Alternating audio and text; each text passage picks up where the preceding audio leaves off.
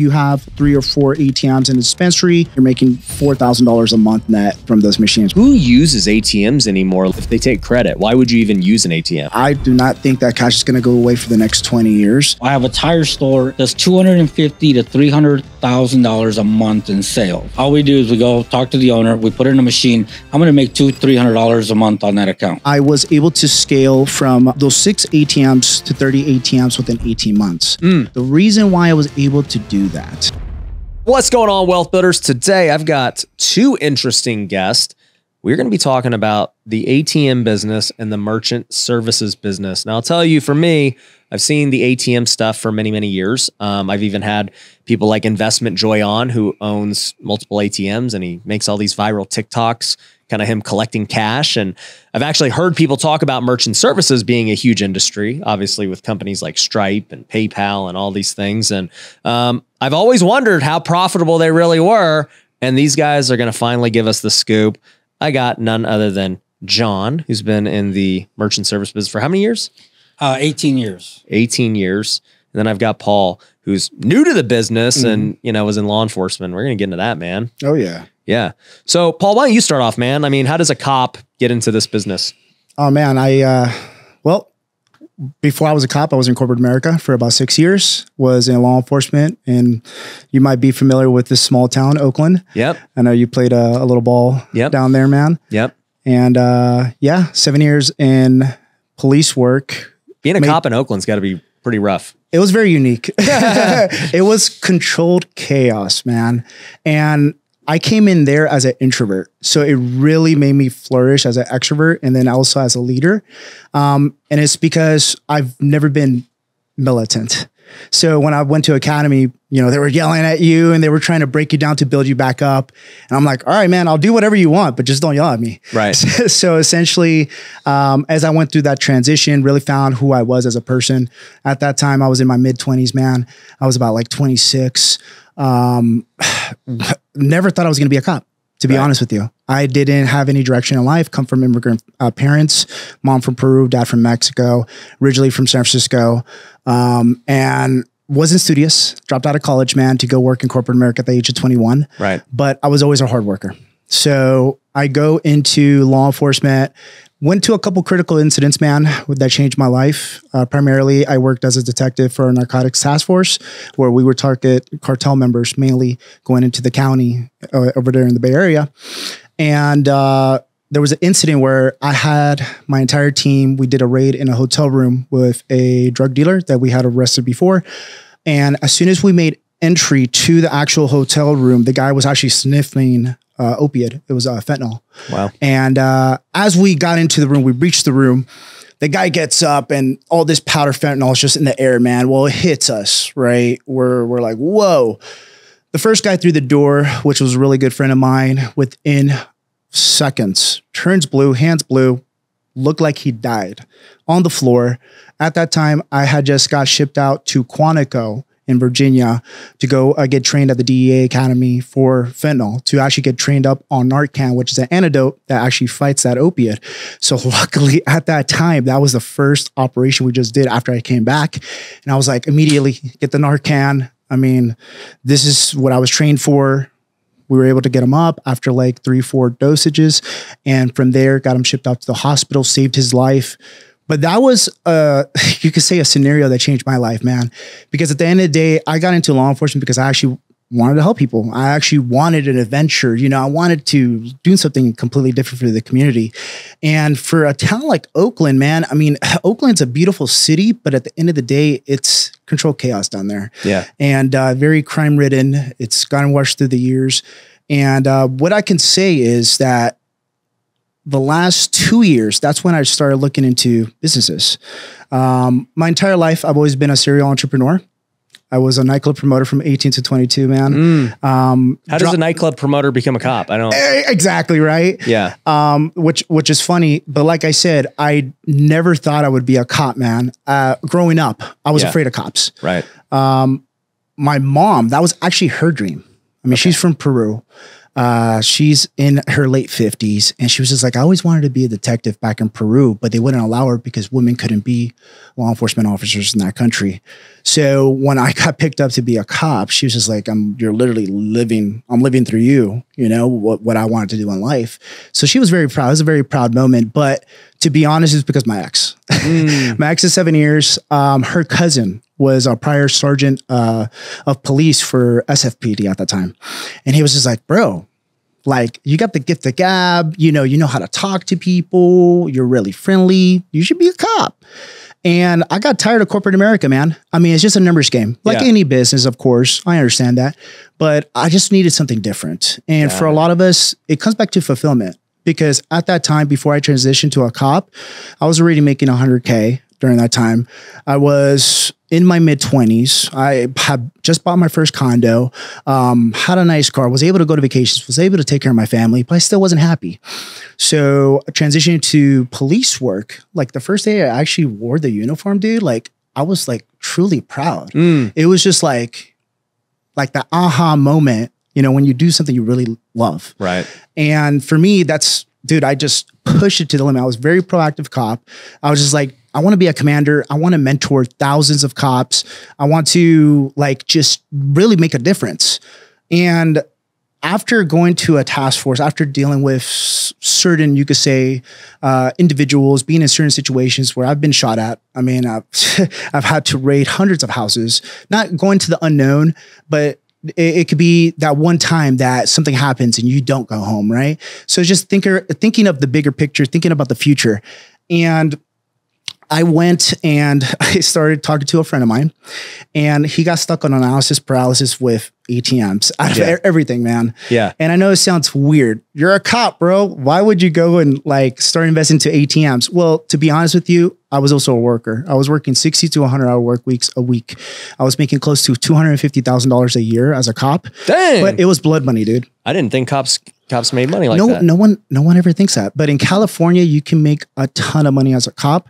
There was guys making almost $500,000, but they weren't going home. They also had multiple divorces. They had multiple kids. Yeah. Like their personal life just went to shit, dude. Yeah. And that's just the way it was. That was like basically the funnel I was going through, like the path I was going through. And I was just like, dude, I'm not looking to work in this type of environment. It was so toxic. You know, I was probably 50 pounds less than what I am now. I wasn't taking care of myself. I was about the job. I was just like, man, I really got to take control of my life. So that's when I started looking into side hustles. I was just like, what's simple enough that I'm actually able to make that extra overtime money work for me? Right. And essentially that's when I started talking to my friend who actually has been looking into the ATM business at that time for like 3 more plus years. And he was just like, yeah, it's a great opportunity. So then I asked him, I was just like, well, how come you haven't started it? He's just like, I don't know. Something's holding me back. Yeah. So that's later on, I started learning about analysis paralysis, how somebody can look at like an opportunity and just get stuck. Do you think that, you know, I mean, a lot of people struggle with analysis paralysis, right? We see it all the time. And people trying to get started in real estate or any business, social media, whatever. Do you think that being a cop and seeing so much made you like, dude, what the heck? Like, why am I going to be scared of doing this? What's the worst that can happen? Yeah, you hit it on the point, man. No, you're absolutely right. If you're already a confident person and you get into law enforcement or you get into the military, it's just going to double your confidence. Because why? They train you to be in charge. They train you to control any type of situation, no matter what it is. And even the first couple months that I was a sworn police officer, I was in situations where I've never thought I would be in, man. Like, you know, crazy vehicle accidents or possibly like different situations where it was just like heinous crimes. Yeah. But at the end of the day, I always had to go back and rely on my training and experience of academy and what they trained me to do.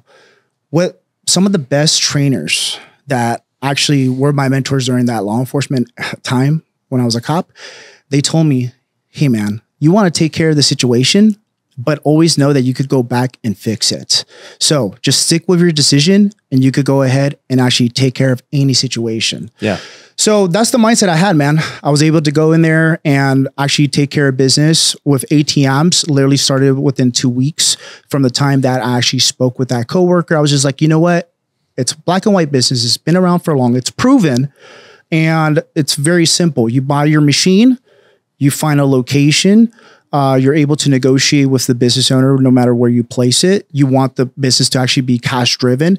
And at the end of the day, hey, you're basically having a conversation. You're giving them the options. You're educating them. And just like any business deal, luckily I had some experience from corporate America where people buy you, man. Yeah. So at the end of the day, as long as you're able to educate them, build foundation, build value, hey, you're going to win all day. Yeah. And that's what I was able to do, man. So within the first 2 weeks, I was able to land 6 locations.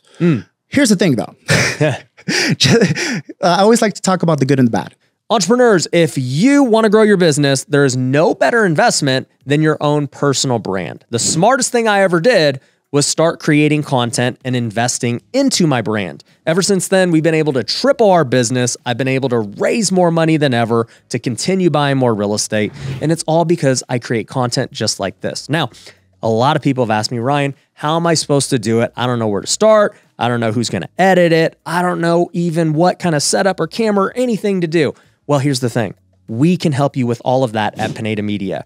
We have a podcast checklist that you can actually get for free at pinedamedia.com that's going to go over everything you need on starting a podcast. But to make matters even better, we'll actually edit your podcast for you. We'll repurpose it into short form clips like you see on my Instagram and my TikTok so that people will start seeing those clips and watching your podcast and in turn being customers or investors in your business. So if you want the one-stop solution where you can get everything done for you, plus get the education you need to grow your personal brand, then you need to go to pinedamedia.com and book a free call with our team. You can also go get that free podcast checklist and that training program absolutely free by just going there. So go check it out. Good thing is I wasn't scared to start it. The first step is always the biggest step when it comes to entrepreneurship.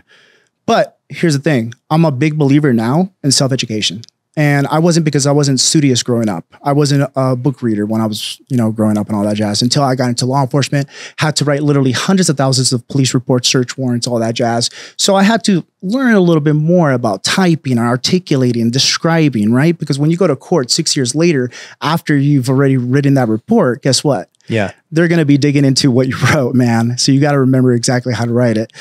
So after I did that, I was able to scale from those 6 ATMs to 30 ATMs within 18 months. The reason why I was able to do that, your network is your net worth. So I was able to meet somebody online. Okay. I was able to meet somebody online on the Facebook groups. And the Facebook groups is huge. It's like your own little community depending on your niche. That's why I'm such a big believer now. And I use it now in all my digital companies as well. I think that's one of the biggest needle movers behind any program, any establishment. If you're able to use the online space, hey, it's so easy to go ahead and market the product or the service that you want to provide out there. So I was able to do some connections, get some connections with a couple mentors. Well, I like to call my mentors that basically showed me the game and exactly what to do to execute it properly. They were able to go ahead and actually provide me networks where there was a group of investors already deploying dispensaries throughout California. So these investors already had ATMs or they were just buying them for people like you? No. So the investors, they actually were part of a group that were investing into dispensaries. So dispensaries. So dispensaries. So because my mentor was able to go ahead and actually have that connection with the investment group. He introed me because he was in Southern California. I was in the Bay Area. So he didn't have someone he can trust to go ahead and set them up properly with the business. And with any business, it's about delegation. I mean, I think we were just talking about that. It's amazing that you're able to work 20 to 30 hours and have 7 businesses, man. Right now, currently I have 3 businesses, but I'm working as much or more than I was as a detective. And it's just as stressful, man. Yeah. But it's just because I'm still learning. Yeah. At the end of the day, that's just what it is. So when it comes down to it, I was able to go ahead and number one, they liked the fact that I was still a cop. Yeah. So they were like, dude, you're a cop and you're going to provide us the ATMs? Hell yeah. Like, go ahead. Yeah, we trust you. Yeah, we trust you. Like, you got it. And it's all about building the rapport. So I was like, yeah, man, let's do it. So I was able to get multiple locations throughout the Bay Area. That essentially made me financially free. So my bills at that time was around $6,000. Okay. Living in the Bay Area, which in the Bay Area. So let me just take a step back here. Sure. So these guys funded your first 6 ATMs. No, I funded my You funded, how much did those cost? So at that time, ATMs were $2,100. Were they used, new? Brand new. A brand new ATM was $2,100 bucks. And that's just buying it outright. You owe the ATM company nothing else. So it depends who you go with. And that's one of the learning curves that I actually went through when I first started. Okay. I went with a big corporation. I don't like to badmouth companies. Yeah. So we're just going to say anonymous. But this big corporation, they actually had me sign a 3-year contract where they would take a percentage of my residuals from surcharge profits. Okay. At that time, I didn't know that they were giving me a discount off of the ATM because I look at the what I'm basically dropping as far as how much money I'm paying for the ATMs, just like any new entrepreneur getting into any you want to get venture. into it for as cheap as possible. Of course, man. So I go there and I tell them like, okay, well, what if I buy 6? Okay, well, we could do it for $2,100 each. So then I end up buying the 6. They tie me into a 3-year contract, start taking percentages of my surcharge profits. Now, if I was to get into the ATM game, I would tell anybody like, number 1, never sign a contract. Yeah. Like that's a big no. That's a gem. And then number 2, always keep 100% of your search profits because a lot of the ATM processing networks out there, they're providing you the networks just like a cell phone, right? Like Verizon or AT&T, but they're getting paid on the back end, interchange fees, right? So they're getting paid by the banks and all that jazz. That's how they're making their money. And even though it's only a few cents a transaction, it adds up. You have a few hundred people under you that have hundreds of machines. You're making tens, if not hundreds of thousands of dollars. So when I looked at it, that was the first deal that I did to get my machines. I was just like, dude, when I talked to my mentor, he was just like, get out of that contract, pay whatever they want, but get out of that contract. I ended up paying $7,000 to get out of that contract. So you paid, did you keep the ATMs? Yes. Okay. So you basically prepaid like what would they have cost to have zero surcharge? Zero surcharge. Well, zero profit split, I should say. Oh, zero profit split. We didn't even get to that part because I was so new and I didn't fully educate myself on actually how to negotiate the different deals. So you ended up paying $7,000 on top of like the 12-ish that you had already paid. Correct. But this is a year after. Yeah. So they made money on surcharge and everything else. But then you owned them outright. Correct. So all the profit goes to you at that point. Yes. How does it work with the owner of the place you're storing it at? Yeah, absolutely. So based on how you actually frame your offer, right? I could go into a liquor store, for example, that you own. Hey, Ryan, I can offer you the machine. I can offer you the service. I can refill the actual ATM for you so you don't have to do that. And usually owners, they'll say like, sounds good to me. Yeah, it's free money. It's free money, right? And I can save you on your credit card processing, right? At that time. And they like it. So it's free money. So some of them, they won't ask for anything, right? It's just good business. Others, average is about 20% or so. They get 20% of the surcharge. Correct. Okay, got it. So at that point, you said you bought 6, and I mean, what does the ATM make? I've always wondered this. Yeah, no, absolutely. So the average is around $200 to up to $1,000. That's the average that you can see in ATM, what they will make out there in the market right now. In a month. In a month, correct. So your location's just going to determine all that. Just like everything else, my friend. Location, location, location. It really does. Yeah. But what I like about ATMs, Ryan, and this is something that I actually had to learn throughout the years, it's a floating asset. It's not like right now you buy a house, okay, for example, and you're trying to rent it out. And then all of a sudden, COVID part 3 happens, right? And you have no renters. Right. ATM, guess what? If it's not doing money at the location, just move it. Yeah. So simple, man. You're investing into an asset that's just going to generate more money and money. And it was a key needle mover for me. Why? Because my lack of time, man. I was working 60 to 100 hour work weeks until I was able to actually have those assets cover my bills, which then I only worked the straight 40. And then I got into digital marketing and now we're here, right? Yeah.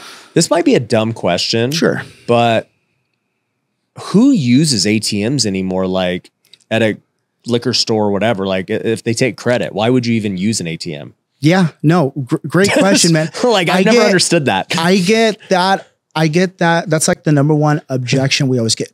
Dude, but cash is going away.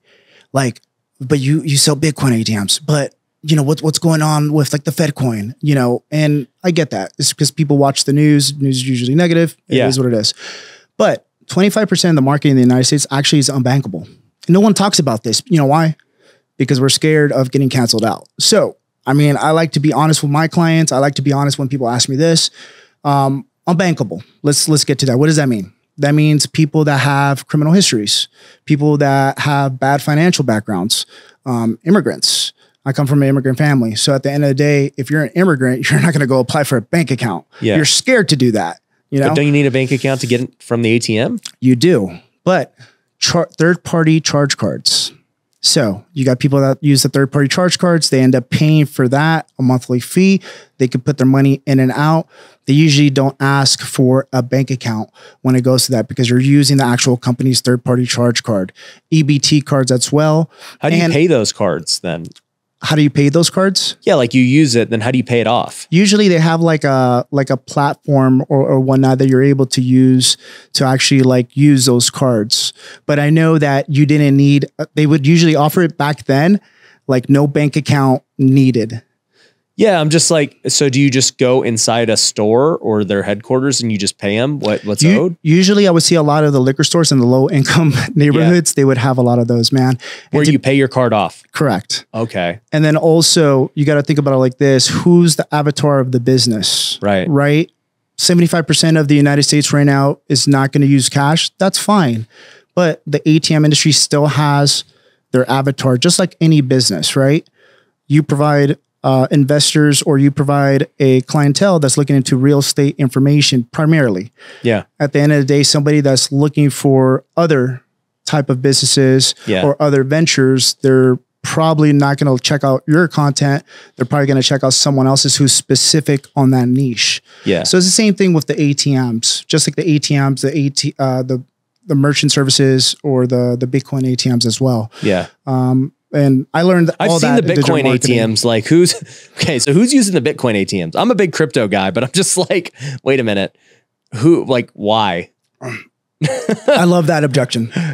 So Wealth Builders, if you are trying to grow your real estate investing business, then you need to join us at Wealthy Investor. If you have no idea what Wealthy Investor is, it is our coaching program and community. We have helped thousands of students worldwide grow their business. Now, it doesn't matter if you're just getting started and you're trying to get that first deal. We can help you do that. If you're trying to scale your business and go from a few deals a year to a few deals a month or even 7 figures a year, we can help you do that too. In fact, last year alone, we had over 30 students do over $1 million in revenue. And I'd love for you to be the next one. So it's pretty simple. If you're trying to grow your business and wholesale more homes or flip more homes or buy more rental properties, then you need to go to wealthyinvestor.com and book a free call with our team. It's super simple. We'll go on a strategy call with you and figure out how we can help you grow according to your needs. So all you got to do is go to wealthyinvestor.com, book the free call with the team, and we'll see you there. Bitcoin ATMs, let's transition to that. Let me ask you this. Online exchanges. How much time does it take from the time that you sell, let's say, a Bitcoin on your online platform? So you use Coinbase, right? Whatever. And then you go and you actually transfer it to your bank account. How long will that take? It depends what account, yeah, but it'll take days. Days, right? Yeah. What if you need it instantly? Okay. You go to the ATM Bitcoin machine. That's right. You get it within minutes. How does it work? So the way it works is you essentially go to the machine, you enter cash, okay? But you have to have an external wallet to receive the actual Okay, so you can't Bitcoin. use Coinbase. Correct. Or MetaMask. You got to have your ledger. Mm-hmm. Okay. That's correct. So you have your external one, you hook it up to the machine, and the machine gives you cash. Correct. How much? Our machines go up to $30,000. Dang. Yeah. So they can trade a whole Bitcoin and get 25 grand cash. It's pretty good, man. Okay, so what's the fee on that? That's got to be a lot. Yeah. It goes up to 15%. Okay. So that's lucrative. But there's there's not many people doing it. Well, that's the sweet part about it, Ryan. So think about it like this. So ATM Together, it formed from basically just focusing on cash ATMs Okay. to now transforming to multiple offers. Right. Right. And you have to grow just like a business. So around the end of the second year, I had a few people reach out to me from actual like companies, like crypto companies. They were like, hey man, we like what you're doing with the online space and ATMs. What if we could work out where you can white label us? Okay. Where essentially they have all of the documents ready to go, especially with crypto. You know how the federal government is with regulating all that jazz. So this company in particular, btmmachines.com, they came to us. Guy's been in the ATM industry for about 20 plus years. Really nice guy out of Atlanta, Georgia. And I actually did a reel with him where he makes $50,000 net from a casino as well. But he's a big time player in the ATM industry. And he comes to me, he's like, hey man, been following your content. Love what you're doing. Let's team up. We want to use basically your client acquisition system online and then your sales team, and then we will handle fulfillment. Sounds like a win-win. Okay, explain the whole Bitcoin venture. Well, we're charging people 15% to take out Bitcoin to sell the Bitcoin inside of these machines. Okay, so how does it work for the client? How does it benefit the client? Well, the client, they can actually own the machine. They can own the machine. We will actually provide the crypto. We will provide our wallet. We will provide the cash. So these guys, they actually have the armored vehicle services and they load up the cash in these machines. There's a lot of cash in there. There's a lot of cash in there. Yeah. But at the end of the day, we take security measures. We vet the locations. We make sure the locations are good to go. And who's all on the that hook jazz. if it gets robbed or something? The actual company, the fulfillment company. Yeah. Okay. Yeah. Got So it. they have insurance and all that for we use. But if you own your commercial- own normal ATM, what happens if the liquor store gets robbed? So you have a couple options. You can actually get insurance, third-party insurance that actually covers the cash. Okay. Okay. So let's say if you have like 3 or 4 ATMs in a dispensary and you're running like ADGs and recurring, cash flow going through that machine, you're making, I don't know, $4,000 a month net from those machines, right? Really Right. good spot. And they do some type of heist in Right. there. You can always get insurance. They'll cover the cash for you. You just got to replace the machines. And the Got it. machines, right, nowadays, they're still like $2,200. Okay. Got it. So not that expensive. All right. Okay. So anyways, you partner with the Bitcoin guy. You start launching Bitcoin machines everywhere. Yeah. So December of 2022, actually, it's sort of a trip because this is where I also partnered up with my business partner here for the merchant services. But before, I forgot he was here, dude. John, the audience is like, who is this? Oh yeah, there's another guy here. Paul's taking up all the airtime, dude. sorry guys. Yeah. John, you exist, right? Yes, I'm here. All right. Absolutely. Yeah. I don't know where John's story comes in, so I'm just going to keep listening. It's going to come in right after this, guys. Okay. Trust me, I don't like to hog the mic. but Ryan, so December of 2022, we basically built all the infrastructure, all the online digital marketing aspect of it. And then we started enrolling clients in. We've been getting some amazing results, to be honest with you. On average, our clients, after 3 to 6 months of placement, because you need time to nurture, and also we're directing the traffic to them. So it's pretty cool. Usually with your traditional ATM, you're relying on heavy foot traffic. Yeah, you're not marketing for it. You're not really marketing it. So you're marketing these Bitcoin machines. Yeah, man. And that's the game changer because we're able to Yeah. use SEO. We're able to use Google. We have a whole marketing team that just Because that's your background. Yeah, Digital man. marketing. Yep. Okay. We're going in there and we're pushing the traffic to the client. Got and it. if the client's already making $1,000 to $4,000 a month net off of this, man, I mean, they're selling what, 2 to 3 Bitcoins, and it doesn't matter if it goes up and down. Regardless, whoever owns the machine, they're getting a nice chunk of that 15%. We're in partners. Yeah, right. I That's the get best way to do it, man. Yeah. Just be in partnerships where we get a percentage, they get majority of the profits. Yep. But at the end of the day, it's still brand new to the market. One of the biggest Bitcoin actual ATM companies out there, they just got on NASDAQ, Bitcoin Depot. Okay. And their CEO, they said on average, their average BTM right now, which they have over 3,000 nationwide, is making $7,000 a month. That's crazy. Crazy money. Yeah. So just imagine there's supposed to be some type You said of they got overrun. 3,000? 3,000 of them. Correct. And right now they're trying to buy out the smaller companies. Ah. Yeah. So we're one And they're of- already publicly traded? yeah. Wow. They just got on NASDAQ, I think about a month and a half, 2 months ago. Yeah. Got it. Okay. So it's phenomenal, dude. Like if you see other companies like that, they're growing, they're dominating especially the as space. crypto, gets in its next bull run, Oh, it's Yeah. And when's the bull run supposed to happen? Oh man. I mean, I'm not here to call out predictions, but the next What do you halving think? What are your thoughts? Well, I mean, it always follows the halving, and that's in April next year. That's right. So So we're thinking like March, April. And all of our clients right now, man, I mean, we currently have a little bit over 350 BTM owners. Yeah. They're all like, prepping. let's go, right? But they're already making decent returns already. Like I said, it's awesome. The fact that they could remotely own these. And I think that's one of the biggest needle movers for us on our offer. It's a no-brainer when it comes to that, is that someone from San Francisco can own a machine in Miami. And it's cool because we're running all the logistics for them. We just ask for a percentage of their proceeds and we're upfront with that. And they're okay with that. So it's pretty cool. No, awesome. So where merchant services comes into play, and I know you've been looking at the logo, man. Yeah, big logo. So how I got into that is essentially your network is your net worth. And I know you know about that, man. I mean, you know all the big players right now, like Grant Cardone, Hamazi, all those guys.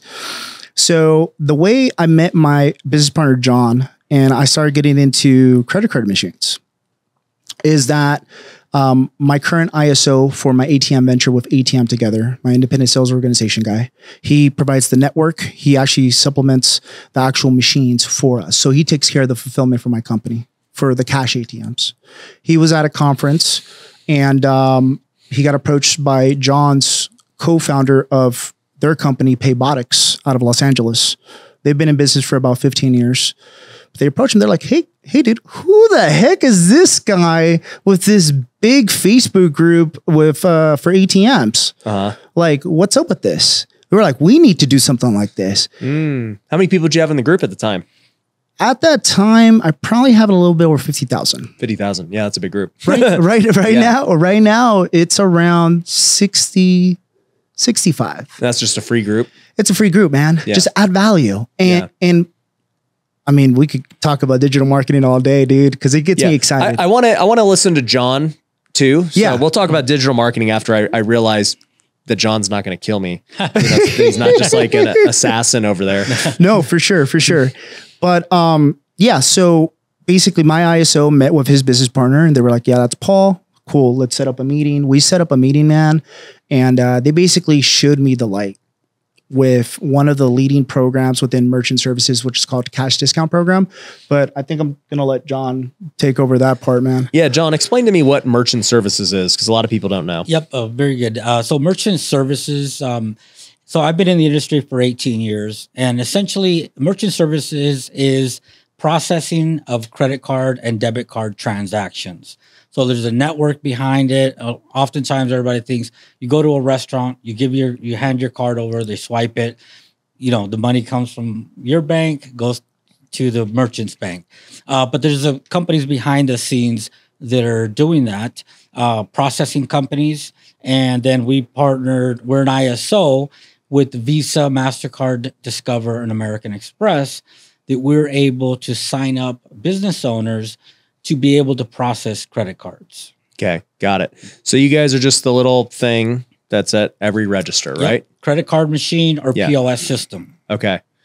And so you guys supply the merchant with that system, and the merchant still will get charged whatever they get charged. You guys take a cut? Like, yes. how does it work? So Visa, MasterCard, Discover, American Express, they create what's called interchange fees, which is the wholesale cost that they charge the business owner to be able to process these cards and fund the whole network behind to makes it a secure transaction. Okay. These companies, they register us as an ISO. We're a registered ISO, independent sales organization, and they give us the wholesale interchange and say, go ahead and sign up the business owner, and you put on your profit on top of the interchange. Got it. So a typical interchange is 3%. That's kind of the industry standard. Okay, so that's what most people think that the interchange is. That's what most business owners can be charged anywhere from 3 to 10%, actually. Jeez. Yeah. And who's paying 10%? What's so it's funny. I just got a statement from a dentist office in Alabama, and they're paying 7.5%. How? Like, what are they doing? Yes. So so what's crazy is, you think about, say, a Bank of America, Wells Fargo, and Chase. Okay. Wells Fargo just sent me a check for $25. I closed my account like 6 years ago. What happens is you go to Bank of America and you say, I need a merchant account for my dentist office. They say, okay, here you go. You don't ask a lot of questions. They sign you up. They give you an introductory rate, and over the years, it starts climbing. They start just, bam, let's raise it, let's raise it, let's raise it. You're not paying attention. You're paying attention to your dental office, and slowly, your rates have gone up to 7.5%. Okay, that's when we come in as an agent and say, hey, Ryan, let me take a look at your statement.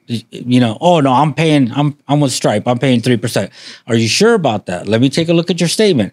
Now I see your statement. I uncover a lot of hidden fees that you're paying. Why? How do they get away with these fees? Like, cause like, I'm like, man, let me check mine right now. Okay. What's Stripe doing that they could be charging for that's not being seen? Yep. Because most business owners are so busy running their business, managing their employees, that they just see it as something that they need, but they don't really know they can negotiate it. And a lot of times if you sign up, let's say you sign up with Stripe or Bank of America, you don't have somebody you can call. You got to call an 800 number. And that's like, man, I got to be on the phone 30 minutes for an 800 number. They're going to transfer me here. I don't have time to deal with that right now. Okay. As opposed to me, when I sign up a client, I say, Ryan, here's your machine. Here's your equipment. Any questions you have, Ryan, don't hesitate to call me. Yeah. Boom. You're going to call me. I'm going to handle it for you. And that's how we get accounts from the big banks. So I guess where do you make your margin? Because you're just lowering their fee essentially. Yes. Well, you're getting rid of like these hidden, but you're still like, we're still profiting. Yeah. How? Okay. So now what's been introduced over the last few years is what's called the cash discount program. Okay. So what we've done, because of inflation, it's allowed us to go to business owners and say, look, you're getting killed on inflation. Your employees' wages have gone up. Everything's going up. So now what we're able to do is we're able to program your equipment to transfer the fees that you're paying, 3 to 4%, onto your customers. Right. Okay. And that's more acceptable now because during the pandemic, it trained all of us to order food online. Yep. Okay, DoorDash, Uber Eats, and we all get charged a delivery fee, a service fee. Yep. And then you still give a tip. Yep. So because of that, the pandemic trained everybody that it's okay to pay a service fee. So now that becomes more profitable for us because instead of us going to the business owner and say, oh, let me lower your rates, or say, we're not lowering your rates, we're just passing them on over here. So our profit stays the same. Yeah, that makes sense. What's funny, side note, is the pandemic. I remember, if I wouldn't do takeout that much, but like if I ever did do takeout, I mean, it's not like I'd be tipping 20%. I'd be just giving whatever. I'd be like $5, $10, $20 if it was like a big thing. And then I just remember during the pandemic, I was like, dude, I feel bad for these businesses, like they're not getting tips. And so I was just tipping 20% plus. And then like, it's pretty much been a habit. And I don't like, in my mind, I want to be generous and like, I'm good with it. But now I think about it and I'm like, wait a minute, I'm paying my server the same that I'm paying takeout. Mm-hmm. Like this kind of doesn't make sense that I'm doing that. So maybe I just need to pay the server more if I'm going to keep doing that. I don't know. But the point is, to your point, like inflation and fees and I would have never paid 20% on takeout. That makes no sense. But then again, I'm like, well, I want to support these small businesses. Yeah, absolutely. And then it also comes down to what is your time worth? A lot of times I don't have time to go to the grocery store, so I'm going to have the groceries delivered to me. Well, that's a different thing though. Yeah. A delivery is like, you're actually doing a service. Yeah. Takeout, you're not doing anything for me. Yeah. Absolutely. I don't know. Let me know in the comments, guys, if I'm like out of line. I don't know, but like, it's weird that the guy who's the server or the delivery guy who's actually performing a service is getting paid the same as the takeout guy. Yeah. When I pick up takeout, I normally don't leave a tip. Yeah. Because you're really doing your own work. It's not like they're doing the work. Yeah. Well, I'm just saying, like, I would still give like a little bit, but the habit from the pandemic of, well, dude, they're not getting anything right now. Yeah. Let me tip them what they should have got. I mean, Ryan, right now, like specifically in California, I mean, even in Florida where I just moved, as soon as you check out anywhere, man, you could get a coffee at Starbucks. There's like the tip charge right there, $2 to $3. And then they punished them recently because of something, but like they punished them where they took it away, right, for a bit. But it's just so common now that people don't even look at the fees. They're just like, okay, they're used to it. I do it on my ice cream. I do it on my ube. I'm just like, whatever. It's 20%, like everywhere. It's 20%. Yeah. And I don't know. I make money, so I'm like, whatever. But like, even the generous side of me is like, I make money, so like, let's help them out. But the capitalist side of me, I don't want to say the capitalist side of me, but like also like the hard worker side of me is like, dude, you got to earn what you get too. Right. You know? Yeah. It all comes down to convenience. I mean, at the end of the day, why do people buy into like courses, programs, and, you know, in the online space right now, you know, courses, they get such a bad name, but I get it. It's because there's a lot of people out there that are not supposed to put out courses that they don't have the experience and all that jazz. But essentially it's just like, I'm such a big believer in self-education now where it's like, dude, I'm going to go and spend the money. I'm going to spend 10, 30,000 to learn it from that person. Yeah. Cause I'm going to take what they learn and then make more money off of it. Way more, you know? So it's a convenience, man. And that's what it is. The online space, we basically combined new school digital marketing with old school business. You just been in merchant forever. and that's it, you know? And he's able to bring like his sales team, his fulfillment team, like his knowledge. And that's the biggest thing, man. Like if I'm able to learn everything that he knows for the past 15 to 18 years that he's been in merchant services. I mean, his company just alone has generated over 9 figures and he has a wealth of knowledge. So that's what we're bringing into the table nowadays. We're just exposing what people don't know because what you don't know is what you don't know, man. Yeah. You know, it's just like when I learned ATMs from my coworker who got stuck on analysis paralysis. Yeah. And then a few years later, I mean, 6 years later, right? But 6 years later, he's hitting me up like, how's everything going, man? You know, I was just like, how's the department? He's still there, you know, and he's about to retire, but it's just, it is what it is, man. Yeah. You know? No, it makes sense. Yeah. So you guys are now in the merchant service businesses. I mean, like you said, you're still doing ATMs, you get the Bitcoin, and then now you're doing merchant services, which is providing the payment processor to these businesses. And this could be any business, right? Yep. Restaurants, retail, tire stores, online businesses, plumbers, pretty much everything. Everything. Because I've seen a lot of these different machines, like, you know, you got the little black one that's like small, and then, you know, you got that white one that's like, that's the Clover. Rewards. The Clover Station. We sell the Clover Station as well. That one to me looks like the most premium. Is it? Yeah, it's one of the top of the lines. We have there's a ton of them out there. Different machines. We have mobile machines. We have wireless machines. There's ones that do you on your phone. Yep. There's I've done those, like the cart girl in golf always has one. Yes. Yeah. We have those. We call them the mobile swipers. Yeah. Okay. Absolutely. But the beauty about the whole industry is that the reason I've been in it for so long and the reason I got into it is because of the residual income. Okay. If I can sign up this restaurant right down the road here, I was telling them on the way here, I said, oh, see that Mexican restaurant? We can sign that up. Okay. All we do is we go talk to the owner. We put in a machine. I'm going to make $200-300 a month on that account. Yeah. It's just a sales game. Yeah, absolutely. You just got to like talk to as many as you can and convince them to switch. It's about building relationships. Yeah. And my motto has always been make a friend, make a sale. Right. Okay. I'm going to go in. I'm going to say, hey, Ryan, how you doing? How's everything? How's the business running? Oh, wow. Good and bad. Okay, great. Well, you know, my name is John Sarabia. I'm with Merchant Services and I can provide you the machine. I can save you money or just eliminate your fees completely. Right. Okay. Now we're building a relationship. Who do you work with? We process through Fiserv, Global Payments. And a lot of times they're already using those companies anyways. The way you eliminate their fee is by just making it a service fee. Yep, correct? By making it a service fee and passing it on to the customer. Right, okay. Absolutely. And the way it works is like, an example, I have a tire store in Los Angeles area that's $250,000 to $300,000 a month in sales. Okay. Okay. They've been a client of ours for over 6 years. We put them on this cash discount program a year ago, and that generates about $5,000 a month in residuals For you guys. for us. Yes, Got it. that's one tire store. How many how many stores are you guys in?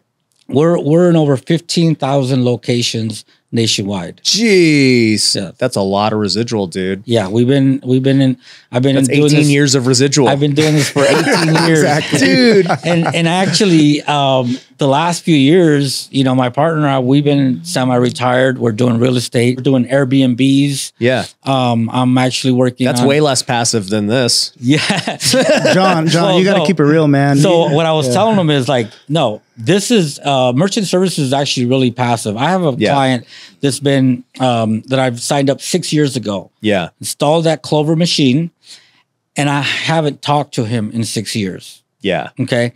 Like I was telling him, I have Airbnbs. I don't talk to my payment processor at all. I don't have we've tried a couple, but it's like, I don't have a representative at Stripe who I'm like hitting up. Exactly. Yeah. Exactly.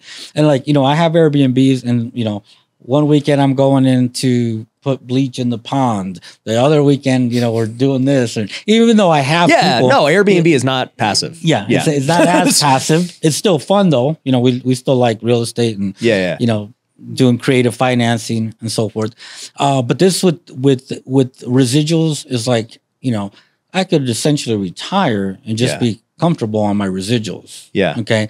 We're not losing accounts every day, things like that. There's not a lot of maintenance required. You don't have to share it, but like how much residuals are coming in a month off 15,000 locations?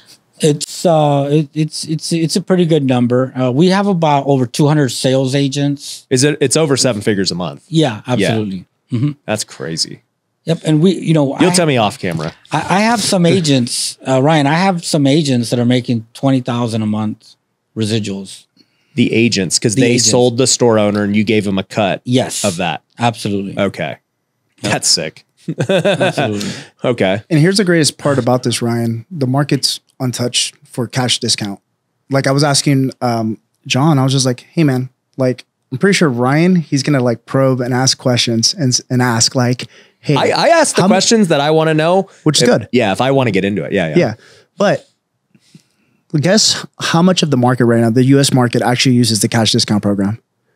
Well, I don't even know what the cash discount is. Just not using your credit card. Just get them to use cash, right? Exactly. What would you say? How many people? So basically, how many people pay with cash? The percentage. No, how many business owners are on this new program that I'm saying where they pass the service fee on? Oh, that. Dude, none. I mean, let me guess. I'll guess 2%. I would say about 5. But 5-10% on the high end. Yeah. So it's like a huge ocean, big blue ocean, waiting for us to go get it. Yeah. You know what's funny is I've noticed when companies do it because I'm just observing how people do business, right? And I'm always like aware of how people make money. And one business that I've always loved was payment processing. I'm like, dude, these freaking guys, they're making so much money for like something you can't avoid. It's crazy. Right. And like, it just is what it is. I'm like, Stripe, I cannot believe they make so much money off of us for nothing. And then I was just thinking like Visa and all these things. It's like they're charging 3%. Like even if they don't make their interest, they're still making a lick every transaction. And I was like, how many transactions is Visa doing a day in the world? Just millions. It's crazy. So yeah, like thinking through the side of money and credit, I'm like, oh my gosh, this is nuts. But anyway, side note, I was doing takeout at a different place and dude, I had a take order of like $200 and I was going to tip anyway, but I looked on my receipt and it had already been accounted for. It was like 18% service fee. And I was like, dang, dude, like it's like that. Like they're going to just charge an 18% service fee. That's right. On takeout right off the bat on a $200 take. I'm like, I mean, thankfully I was going to just tip anyway. So I didn't really care, but I'm just like, that's aggressive. That's crazy that, there's people that they ain't going to be down with that because they don't tell you when you order at takeout. And it happens so often. Yeah. I went to Atlanta, happened at a restaurant, went to Miami, went to a Bad Bunny's restaurant recently. Same thing. 20%, man. That's not even including the tip for the server. So at the end of the day, it's just people are already paying plus more. They just don't realize it.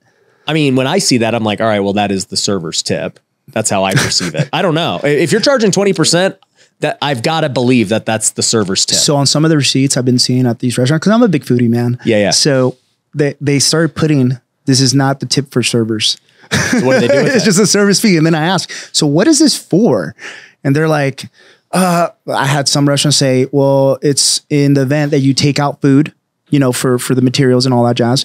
For other ones, it's just for the bus boys. Yeah. They come up with so many different excuses. No, I think if you're going to charge 20% and you're going to say it's not the tip, like that's bad business, in my opinion. Yeah. But you know, if you're going to charge 3-4%, whatever, right? Like I get that. You don't want to do the credit card fee and like inflation adjustment. I've seen them use that wording too.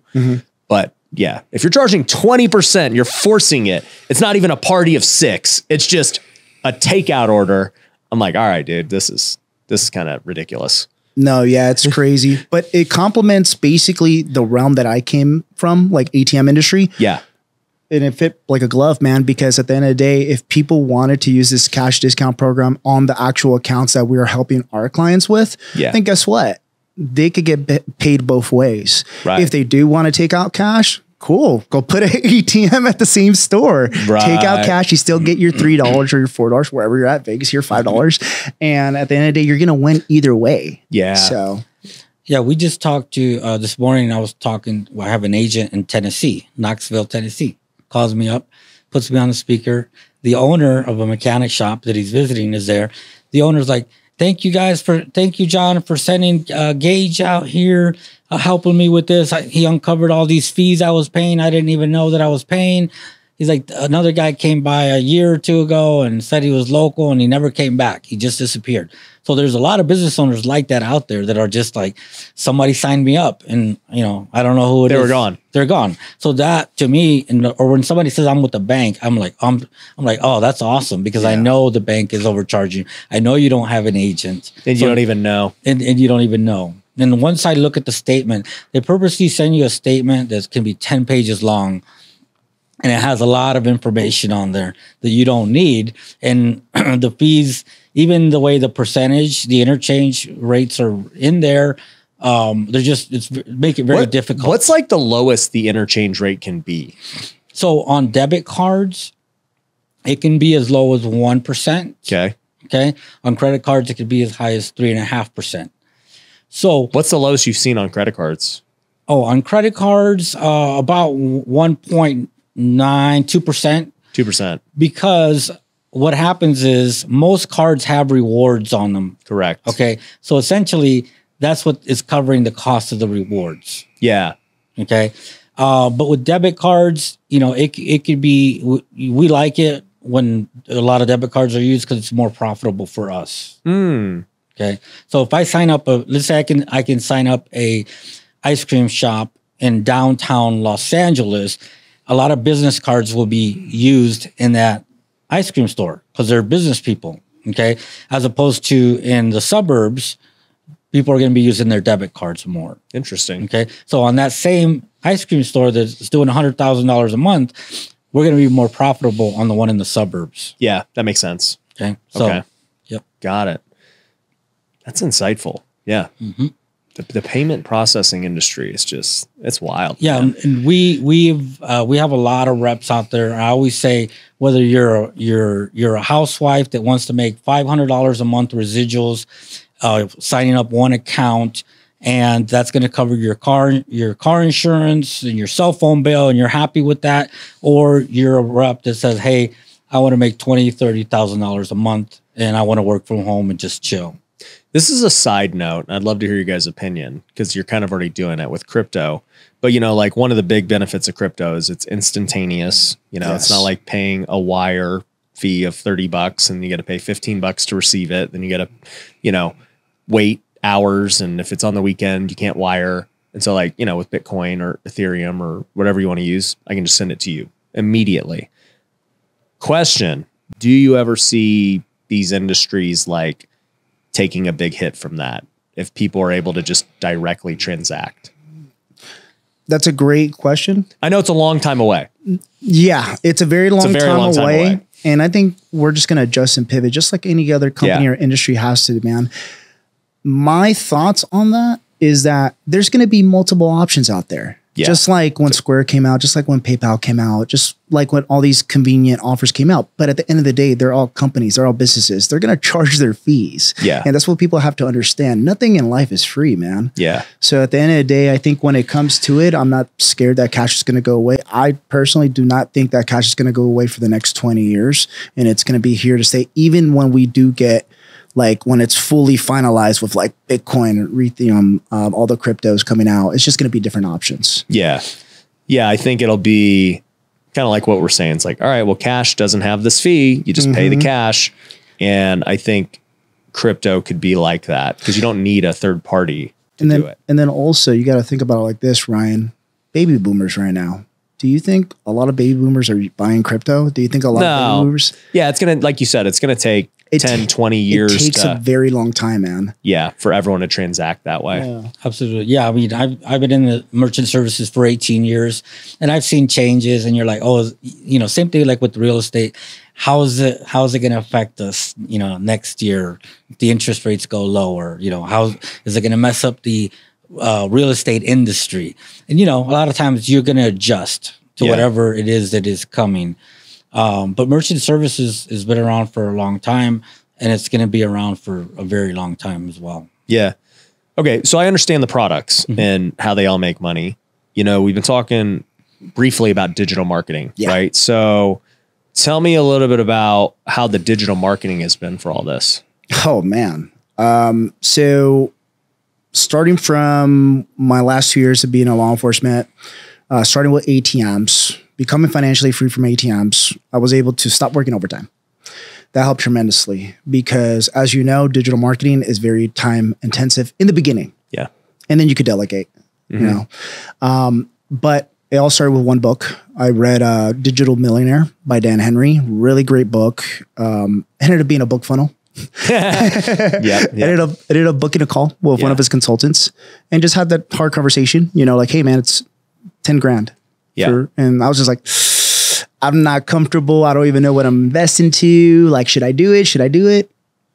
Okay, I did it. But what I told myself is, okay, number one, I have skin in the game now, meaning that if I lose out on this 10,000, I can't blame no one else. Yeah. I can only blame myself. Right. So I'm taking accountability, man. And majority of people, that's what they won't do. They won't take that accountability. They won't take that responsibility. That it's on them. Yeah. And for most of us, you know, it's all mindset, man. It's, you're going to determine what time you wake up. You're going to determine what time or what you have to do for that day. You're going to determine how hard you want to grow your empire. Realistically, do you have to have these 7 businesses right now, Ryan?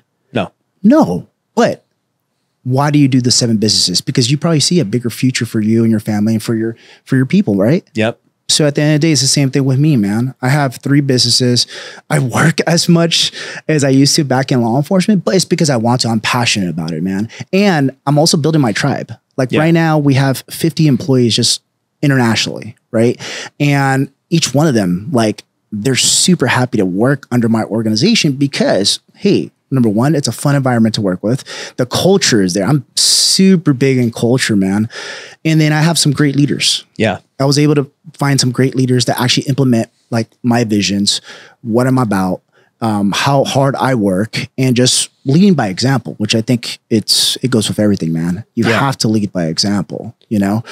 So digital marketing, I started investing into myself, got into around the 30K to 50K programs and courses, which people thought I was crazy. I remember I was looking at the program, Dan Henry's program at that time. One of my coworkers who just got his master's degree that week, he walked by. He's just like, hey, what is this, Paul? I was just like, oh, it's going to teach me basically how to build a program online and sell education. He goes, are you stupid? Straight up. And you know, in law enforcement, there's no filter, dude, like especially between the cops. Yeah. And he's like, are you stupid? It's just like, dude, did you really just blow $10,000? You just got scammed. Yeah. That was the first thing that came out of his mouth. And I was just like, I'm not trying to hear it right now. I'm trying to like actually make this work. And you already did the ATM thing. Yeah. I already did the ATM thing. Yeah. I was already very business minded. Everyone knew what I was doing already. And those guys already were like, why's this guy doing ATMs? So exactly. Like, you're like, I don't care, whatever. Yeah. So at that time, my mindset was just like, dude, you guys are not going to pay my bills.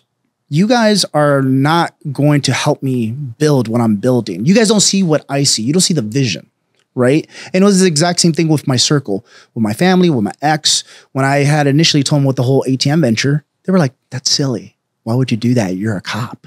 You're going to be a sergeant. You know, I was coming up to 5 years at that time, and I was just, I was going to promote to be a sergeant. And then my dream was to be a commander. Yeah. So at the end of the day, man, I mean, it's just funny how life works, because a critical incident can change your life forever, but then you can choose what you want to do with how it makes you feel at that moment. Right. And at that time, I was scared. I was just like, I don't know anything besides being a cop. Yeah. Is this going to work? I mean, I already tried ATMs and it worked out for me. So why can't I do digital marketing? And then as I started looking, I mean, I saw you in 2020 on TikTok when you first started doing TikTok. And I remember there was even other influencers that were copying like your stuff, bro. It was crazy. I saw like the whole buildup of how you built everything. And I even bought one of your first programs. I think it was like, you did like a promotional for like, it was like $500. You reduced it to like, I don't know, like $250 or something. It was a discount rate. Basically, if you're one of the first ones. Yep. So I was like, okay, cool. Bought it, looked at it. But you know what was my biggest fear? What? And I had never said this on any podcast on anywhere. Okay. I was talking in front of the camera. Oh, so you bought the social media course? Yes. Okay. It was talking in front of the camera, man, because it was just so weird. Like, I could talk from stage. Yeah. I've talked where I've led like, you know, cases with federal agents, FBI guys, DEA guys, whatever, right? Right. That didn't scare me. I was used to that. But being alone in a room and just by myself, have the camera and then have like possibly 100 people watching me just from wherever, the boons. That was scary. It was tough, man, because you got to pump yourself up. You got to bring the energy, right? You got to keep going, even though you're like, oh, I just messed up. Yeah. Right. And I think that's what a lot of people feared. So at that time, I really feared being judged, to be honest with you. And that's what got me stuck on analysis paralysis, because I kept buying so many things, man. I bought books, I bought courses, I bought your course. Yeah. And I was just like, dude, Ryan's already like moving the needle and he has all this going on and it's working for him. It's just like, and I'm seeing all these other guys claiming to make $100,000 a month, claiming to make millions. You know, the old videos with consultants in the Ferraris in the back, in the old Ty, Ty, man. You know, all that jazz. And I was just like, dude, what makes them so special? And it comes back to mindset, man.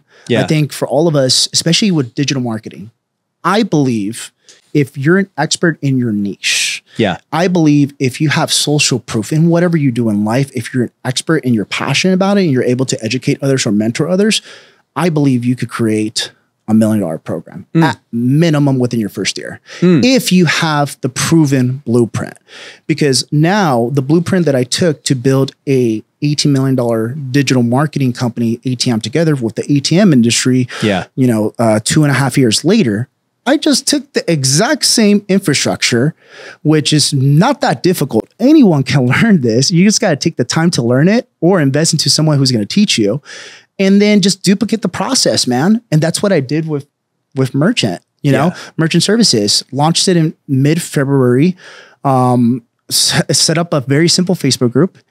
I have a Facebook ads team, but I ran my Facebook ads when I first started. I didn't know. I just a Udemy, man. You could buy like $20 courses on how to learn Facebook ads. And I just did it, man, in perfect action. I didn't know everything. I know I might lose a little bit of money here and there, but that's part of the game, right? We're entrepreneurs. So you have to take that action. Otherwise, you're just going to be stuck where you're at forever. I love it, dude. You know, what's funny is, so, obviously I released that course in 2020 and, we don't really sell courses standalone too much anymore, just because people see a lot more results when they have coaching. But one of the things I've realized with social media now, having done it for over 3 years, is that, doing the solo camera thing is really hard for most people, right? I mean, think about it. It's not natural to just talk by yourself in a room to a camera, right? It's weird. And it gets really weird when you're trying to do it as a TikTok or a reel, because now you're not even talking naturally how you speak. You're trying to chop it up as quickly as possible. And you're just like spurt sentences like that. Right. And so I started an agency called Pineda Media to do, content for entrepreneurs. And I started to realize, I'm like, man, dude, everyone's having so much struggle with the short form. It's tough just being by yourself, talking to a camera. And, for me, obviously I've done it a million times now. And like, we have coaches who are coaching them through it. And like, there's many who get it and like, they love it. And then there's some who are just discouraged because they're like, dude, even with a coach, this is so hard. And I'm like, well, did you become a good salesperson like overnight? It's the reps. Yeah. You got to get reps in. Like nobody said social media is going to be this get rich quick tomorrow thing. No, you're building this for years. Exactly. Right. So anyways, we ended up pivoting to podcast and I like podcasts better anyway, cause that's been my bread and butter for many years. And it's just more efficient. You can repurpose the clips into the shorts that you get anyway. So now not only do you got your reels and your shorts and your TikToks, but you also get the long form with the podcast and you get the benefits of having cool guests, building relationships, piggybacking off their audience. If they've got a big audience, you've got, business deals that you guys might end up doing together because you have guests. And it's a natural thing. You're just having a conversation. Right. You don't need to like look at the camera and script and figure out all this crap. So long story short, our clients are having a ton of success podcasting now because it's just easier and better. Yeah. Yeah. I mean, you found the shortcut to success, right? Because you implemented what works for you. And hey, who's better to show you except the person that actually got success from what you're doing, right? Exactly. And that's what I did with a couple of my clients when I started my digital consulting as well. Yeah. I only worked with a limited amount, but they would basically outsource me for like 3 months. Okay. Get one-time fee, but I would help them on a weekly basis. Okay, this is what you need to do. This is how you need to pivot. This is what you need to focus on as far as like IG and Facebook and all that jazz, how to frame it. Because at the end of the day, some of the best consultants out there, digital marketers, influencers, they're great storytellers. Yeah, they are. Straight up, man. Yeah. It's all about the story. A lot of people, they resonate with my brand and my companies, not because it's a cool logo, but it's because who's backing it. You know, I'm backing it as a former first responder, 9-to-5er who didn't know anything about this. Yeah. Didn't know anything about building organizations.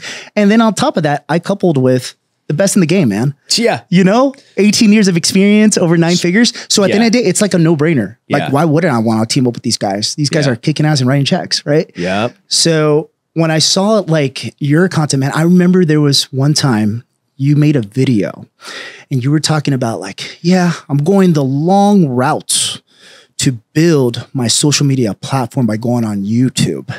I remember when you said this. And then you said, I tried doing paid traffic to, I think, Webinar Jam. Yeah. And I just didn't like the infrastructure. It wasn't me. You had high pressure sales and all that jazz.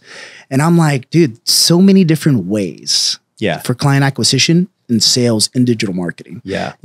I've met a couple of consultants that would pay $500,000 in ads and then have one big masterclass every single month. Yeah. But that would generate them about like 1 to 1.5 million in revenue a month. And it works. And it works for them, right? But I'm like, that's too risky, dude. Like, well, and it's not long term. Yeah, it's not. It's almost like a money grab. Right? Money grab, and then they would have to go into the next venture, which is why you see a lot of these guys, they're not building sustainable companies online. Yeah. That's just the reality of it. Right. So when I looked at really the infrastructure behind my first company online, ATM Together, I was just like, I want sustainability, man. I want to be here for the long run. Yeah. So the way we did it is we essentially just provide value very heavily. How was I able to do that? The free Facebook group. I've created a free course. I created free ebooks. And then I do weekly lives. Like I actually go live and I interact with people. Like I'll bring guests and all that. We'll do raffles. We'll give away like entire ATM businesses. And that's not like on a weekly basis. I do that 4 times a week. Now I delegated to my COO. So I'll do it bi-weekly. Yeah. And it works like a charm. You know why? Because they get to know us. Yeah. They get to know us. They get to go on informational calls with our staff. And then they're like, you know what? And how much of your revenue you think comes from the Facebook group? Facebook group at the time, it was around 500K. 500K. Because that's a month. That's a month. Yeah. And the reason why that's pure profit. There's no ad spend to get that. So no, there was ad spend. Okay. For the Facebook group. So you were doing ad spend to get people in the Facebook group. Correct. Okay. Got it. All right. So I'm about simplicity. Simplicity equals success. Yep. I'm a big believer on that. Some of the biggest guys that I know, I always hear the same thing. Simple skills, right? Yep. So what I do is essentially we set up like a simple like landing page, like a ClickFunnels landing page. And then basically we will summarize what we provide in the free Facebook group, the course, the guides, the live trainings. Okay. Provide value, provide social proof as well. And then people are able to opt in. We're able to get information. Companies that have the most information, the most data, emails, phone numbers, you're able to retarget them later on for other services or products or whatnot, right? Through your email list. So then as soon as they opt into the Facebook group, then we have an entire team. We have like appointment setters. Yep. We have a content management team.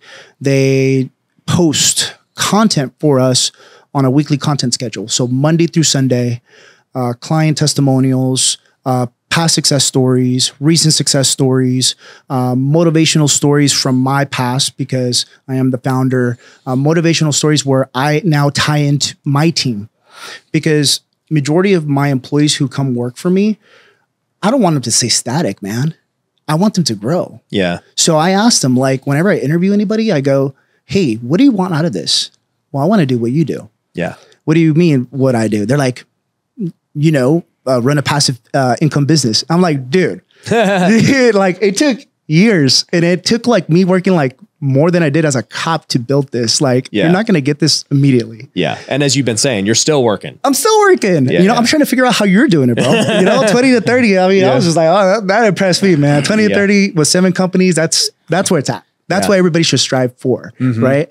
But, yeah, so I get my people in there and now I basically make them digital marketers. Right. You know, I'm like, you're not just a consultant. You're not just an appointment setter. You're not just a VA. You're actually training to be a digital marketer because I want to show you exactly what I see every day. Yeah. I want to show my vision. I want to show how I frame things. I want to show how I story tell, how you should actually provide customer service to clients because that's what's missing nowadays, man. Yeah. No, it's 100%. the customer service aspect. Well, I'll add this too. So I want to talk about the digital marketing side and then, you know, the 20 to 30 hours. So, and I tell people this all the time, right? They're like, okay, but when you first started, were you working 60 hours, 80 hours and all this stuff? And I'm like, the actual office, you know, things I would consider work. No, like I just never have. Like I've never worked weekends or anything.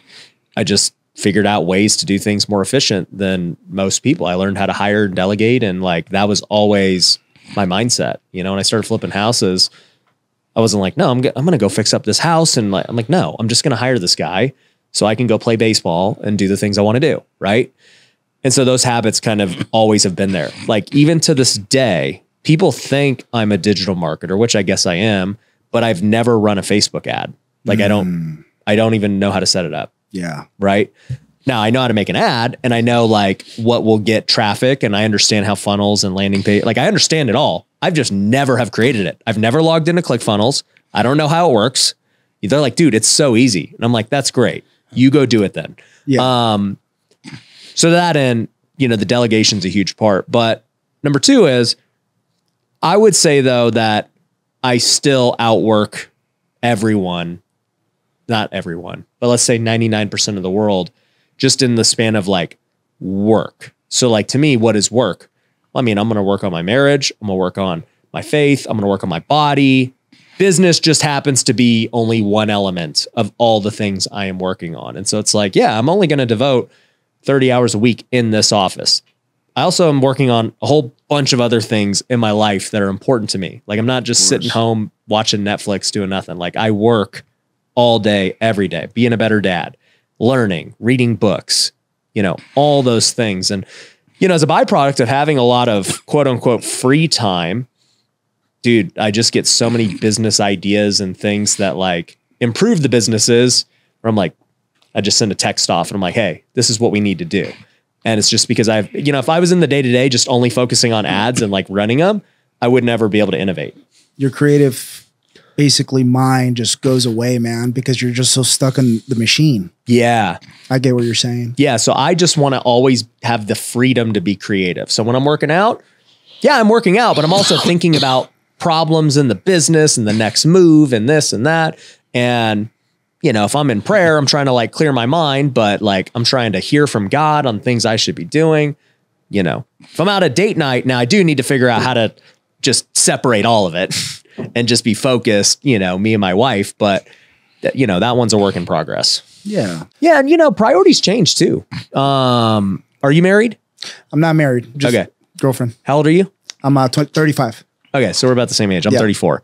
So, I'm going on my 10th year of marriage. Yeah. And, it's like, man, when I was 24, when I got married is like very different than 34. And now I have 3 kids, and you're like, priorities have changed dramatically in the last 5 years. And it's like the things, and also too, when you make more money, the things you used to value, and you're like, all right, you know what? It's like, it's not that important.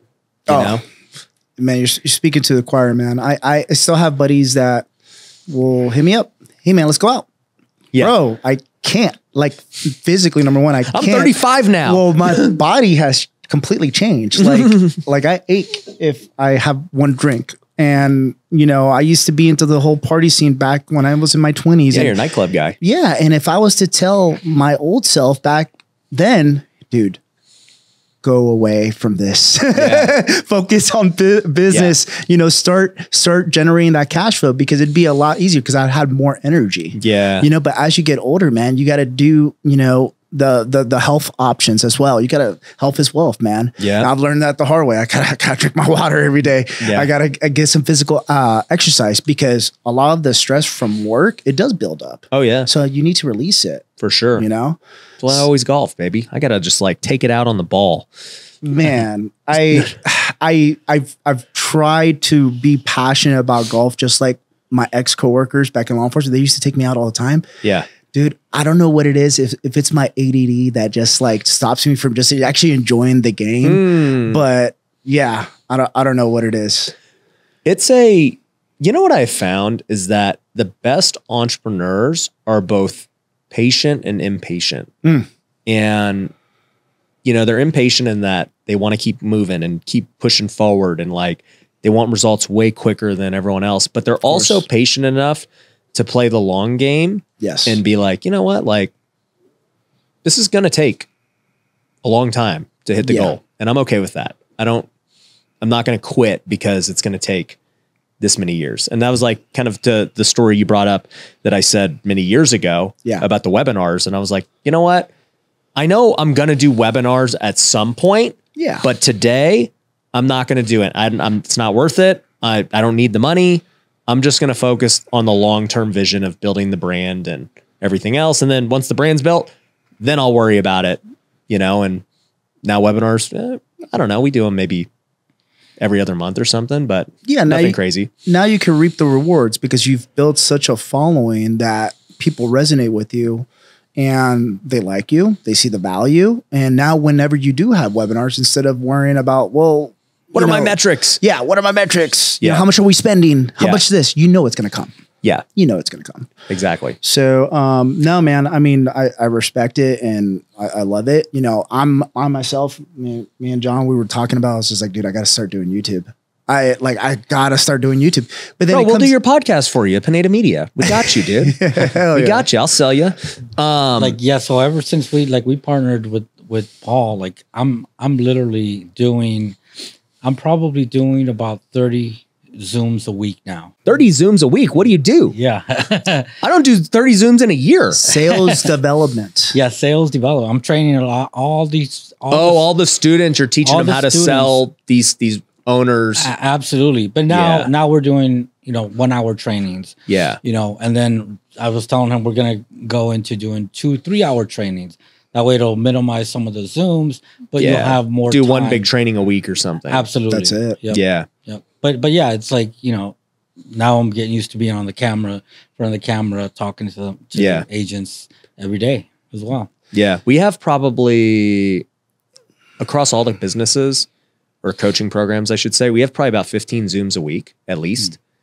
But I'm only on 1 or 2. So it's good because dude, if you told me I had to be on 30 Zooms a week, oh my gosh, dude, I would not be in the the coaching business. That's what I'm talking about, Ryan, because I mean, I'll flat out tell you guys on your podcast that I used to take all my sales calls in the beginning, man. Yeah. Like I was a one-man team my 3rd month when I launched ATM together. But there's nothing wrong with that when you're starting out. There isn't, but then also I felt like I had to learn it, man. Yeah. Because I didn't have the mindset of delegation. I didn't have the mindset of like, how do I build a team? I was just like, I could do this on my own. Yeah. And I think I brought like almost like the toxic mindset of law enforcement where like, I could do this. I'm prideful, you know, like I could do everything by myself. You weren't taking in the mindset of like longevity, basically. Yeah. Because like when you're starting out and you can't hire people and whatever, you can't afford it. It's like, all right, yeah, you do need to sell everything and you got to generate your leads. You got to be the guy. But the moment you can bring on somebody, exactly, most people are like, oh, why am I going to pay that guy? I'll just do it. And it's like, no, that guy's an asset. Yeah, no, it's a big asset, especially if you're able to delegate majority of like your operations and you're able to buy back your time essentially, right? So eventually I learned, man. Eventually I learned. Yeah, dude, you got 50 employees. You guys have done, you said 18 million over. In one. Yeah. This one with merchant, to go back to, you know, something that you've built, man, as far as like your following, the following that I had from my first digital marketing company with ATM together, when I basically launched the beta program for merchant services for the new company that I launched in February, I was able to do the startup as a one-man team, just went back to my old school trades. I mean, it's what I know, man. Yeah. So went there and we were actually able to collect in revenue $1 million in 5 weeks. Wow. And it's just because of the following, the good business, and then also just recurring You had the past clients. Customers who wanted this new thing. As soon as I was like, I started a credit card company and they're like, whoa. Yeah. They're like, we want in on that. Yeah. Because we did have a huge amount of prospects that were scared to go and load traditional ATMs with cash. That makes sense. I understand that. Yeah, that I mean, makes I was sense. previous, you know, law enforcement officer, so I was able to carry a gun and all that jazz. But not everybody can, right? Or they choose not to. Because I don't know about California, but yeah, I got my concealed carry here. Well, when I moved to Florida, you know, they recently just passed that law where everyone could carry, man. It's just really? Like, you don't even need a permit. Oh, really? I didn't know that. Florida's cool, man. They just do whatever. I love Florida, man. Like I moved there like 3 weeks. It's paradise, dude. What like, city? Miami. Okay. Yeah, Miami. But I'm more of the outskirts. I'm in South Miami. I was gonna say, didn't you say you're not partying anymore? I'm not. But you're in Miami. Yeah. So what do you do? So, hey man, my house literally is in, you could talk like farmland. Like literally brand new build, has the works, but at the end of the day, it's just peace. Yeah. It's just peace. It's nice. It's quiet.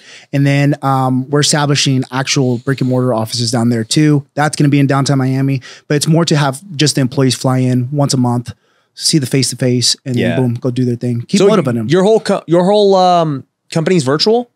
Yeah. So we had it virtual. When I initially left law enforcement, I had one really good friend. That basically loved talking about business with me. Okay. And he just got promoted to sergeant of police during that time. Really young guy too. He at the time, I think he was like 27. Yeah. And just got promoted, youngest police sergeant in that department. And when I told him I was leaving, he was just like, all right, man, well, if you have a job for me, let me know. And he was kidding. Yeah. But I took that to heart. I was like, all right. Yeah. So 4 months later, when I started, okay, I need to hire like a COO. I need to hire somebody for operations. Hey, man, I could pay you like triple what you're getting paid right now, and you don't got to work all that overtime. Yeah. And it's a little bit safer, right? He's just like, deal. He moved to San Diego. I ended up moving to San Diego for 2 years. Okay. When I left law enforcement back in early 2021. And I moved to San Diego for just a different environment, man. Because I felt like just living in the Bay Area at that time, I was still around the same mindset of just comfort, dude. Yeah. You know, so I wanted something different. I wanted to get inspired every day. Yeah. So I went to San Diego, got a nice apartment, you know, with ocean view. And when I would wake up, I'd just be motivated to work. Yeah. And that's when the business grew, you know, the first year to 1.7. Second year, we were doing like $1 million a month. Right now, on average, we're doing about $1 million to 1.5. Yeah. But that's ATM together. Yeah. With Merchant, that was launched in February, and $1 million in 5 weeks. and we have to refine our offers just like everything else. Yep. The call centers, and we figured out that it wasn't as easy to close people on the phone like it was with ATMs, because when you think about it, with merchants, they see ATMs as an ancillary service. So it's like free money for them. But with merchant services, you're running all of the revenue through the credit card machines, man. So they're not going to trust you immediately. They're going to be like, are you trying to scam me, bro? Yeah. Your sales cycle is very different. So we had to transform a lot of that. And that's the key aspect that John came in with Paybotics and all that. And, you know, we set up the right type of infrastructure for this business where we basically are, yes, we're helping you with a business in a box, but it's not like it's fully automated. No, Yeah. It's where you're actually, I'm letting you borrow my team. Yeah. The team that I spent literally hundreds of thousands of dollars to refine, to make sure that the process works. Yeah. Myself, I even went out to merchants and was closing deals. Yeah. Because it's proven concept. You have to. If you're going to sell it yourself, especially online, dude, you need social proof. Yeah. I'm not just going to go out there and be like, yeah, guys, use this machine. Well, how many do you have? I'm be like, none. But I'm like, no, that doesn't work like that, man. Yeah. But you see a lot of course creators, influencers, all that jazz doing that all day online, man. Yeah. They're like, dude, what type of experience do you have? You know? Not a lot. So it just comes down to it, man. Just good business. I'm Yeah. a big believer in providing value, good business, transparency. And at the end of the day, a lot of my clientele does come from being first responder.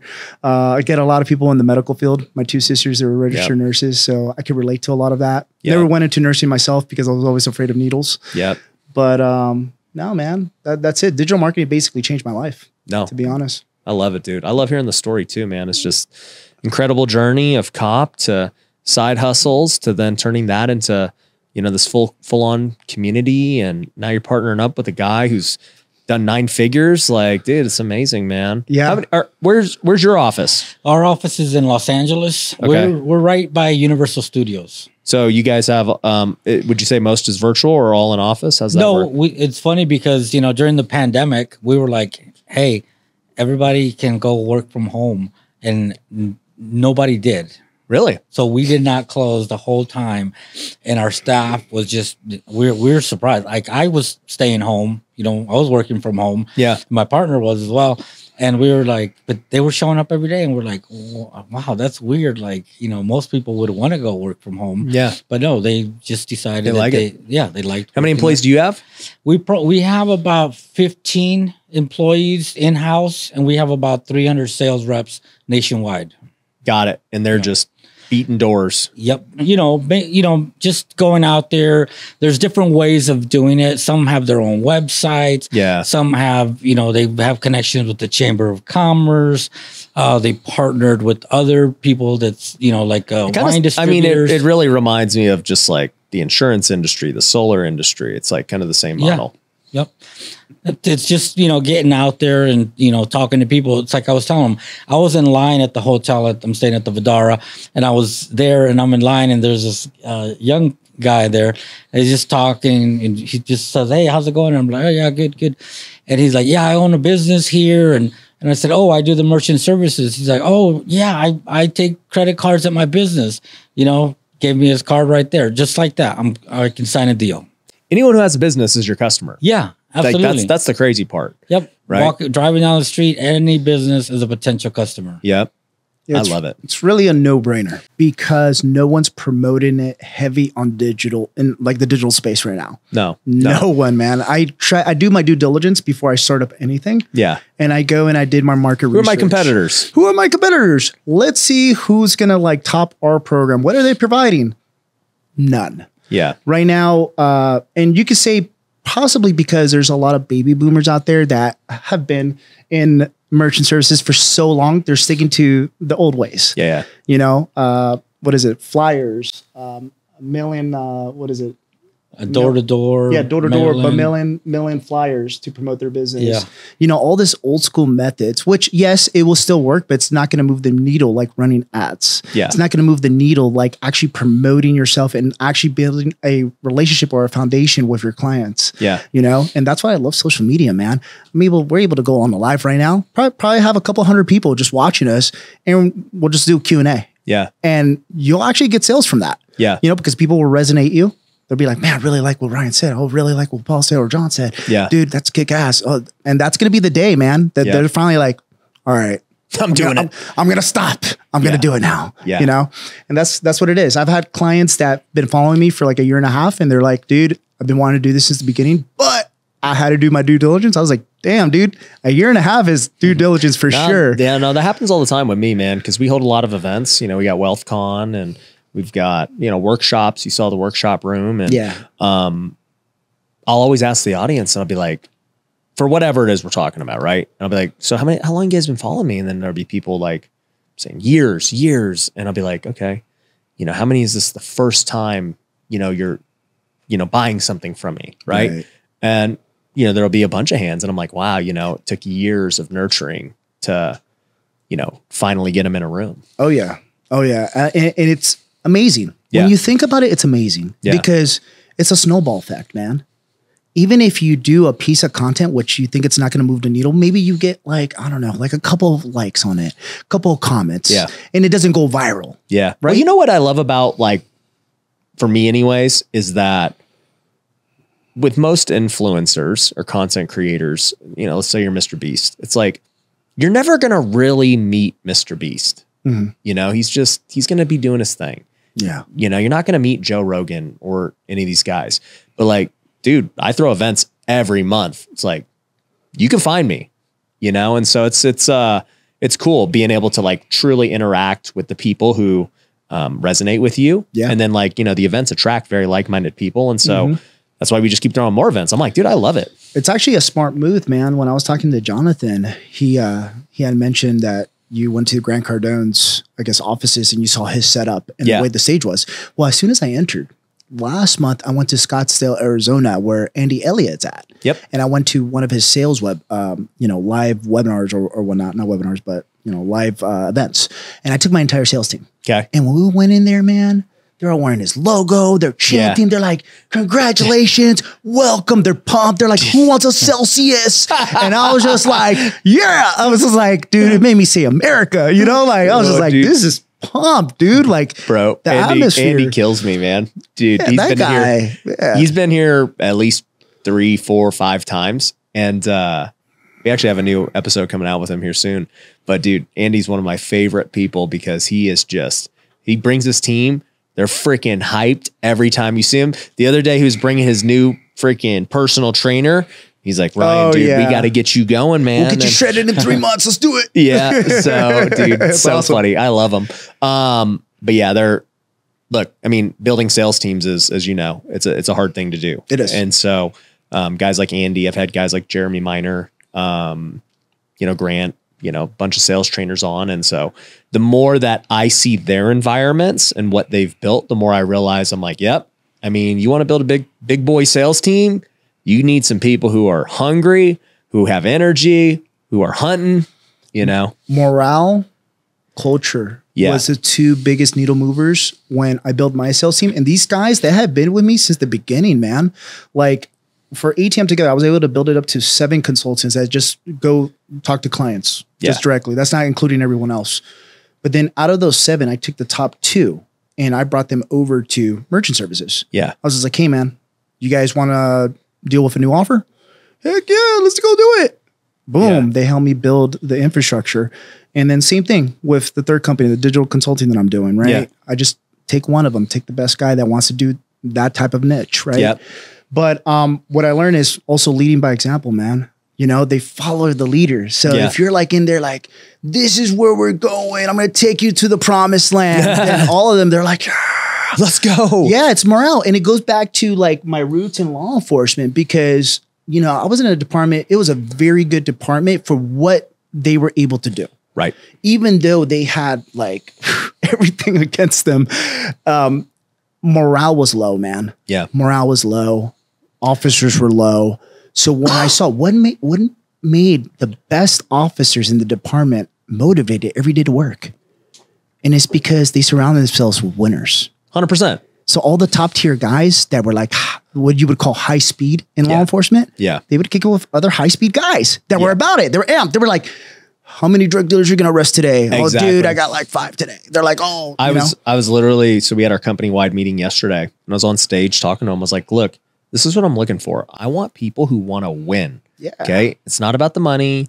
It's not about like, I just want you to compete and win at whatever you're competing at. Yeah. Okay. I want you to get, if it's sales, go get the most deals today.